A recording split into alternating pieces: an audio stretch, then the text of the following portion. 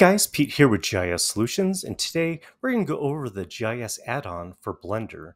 This add-on is a fantastic tool so you can bring in OpenStreetMap data directly into a 3D environment. So if you don't have Blender, if you don't know what it is, it's just a great open source free program where you could just create 3D visualizations and film. I'll leave a link in the description down below. So once you download Blender, we're going to go to GitHub to actually get the add-on. I'll leave a link in the description down below as well. So to download this add-on, we go to Code, Download Zip. So the zip file is going to go ahead and download.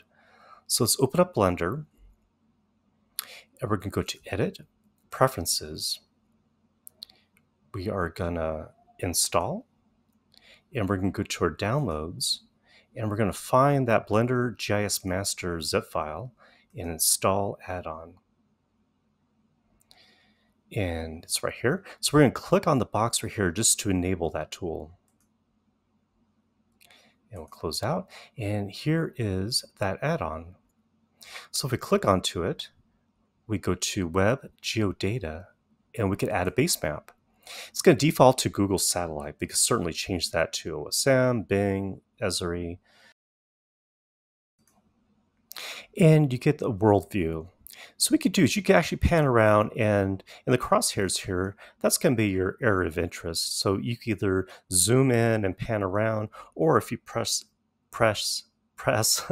G on your keyboard, it's the go-to button. So you could type in a location. I'm going to type in Los Angeles. There's a lot of good big buildings there. And we could adjust the zoom level. I'm going to say 14 in this example. Click on OK. And we're zoomed in. So again, we're pulling OpenStreetMap data into our map here. And as you know, the wider out you go, the more data, the slower it's going to be. So I highly recommend that you actually zoom in just to really reduce that amount of data that's being pulled, especially for the first time. So you kind of adjust accordingly. So say this is my area of interest, and this canvas is my area of interest. We're going to export this image by pressing the E key for export. And as you can see, it's just a two-dimensional image. So what we're going to do is, to get that OpenStreetMap data, is go back to our GIS add-on. So GIS, Web Geodata, Get OSM. Now here are all the different features we could bring in: buildings, highways, land use. We can select the whole thing by selecting the Shift button and selecting all the features here. Be sure that you click this box here, elevation from object, just so we can have that 3D height. And you can also manipulate the default heights here if you need to. But for this example, I'm just going to leave it defaulted. Click OK. Now this might take a few minutes. Again, it just all depends on your extent, how detailed the area is. OpenStreetMap data is also, it's not going to be covered everywhere. It just depends on the location, what kind of data is available. So if you do have an area that's kind of partial, it's just up to what's available in OpenStreetMap. So this didn't take long, maybe 30 seconds. But here's our data here. And I'm just going to use my roller button on my mouse to kind of angle the plane.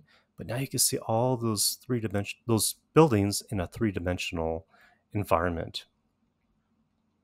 You could change the the shadowing, the look of the buildings to make it look a little more presentable. But it's just a really great tool to kind of have a very good visualization of the buildings in your area. If I expand the buildings up here, you can actually see all the building names. These were attributed in OpenStreetMap. It would be a great feature, but I don't think it's available now. But if you could right-click onto it and select, maybe you could zoom to it, but you can see there's a little error down here. It says not yet implemented. So maybe, or hopefully in a future release, that could be available. But I hope this was helpful. This is just a very simple tutorial how to bring in OpenStreetMap data into a three-dimensional environment. I hope you guys found that useful. If there's any questions or comments, please leave them down below. As always, if you find value in this kind of video, I really do appreciate if you click like and subscribe. Thank you so much for watching.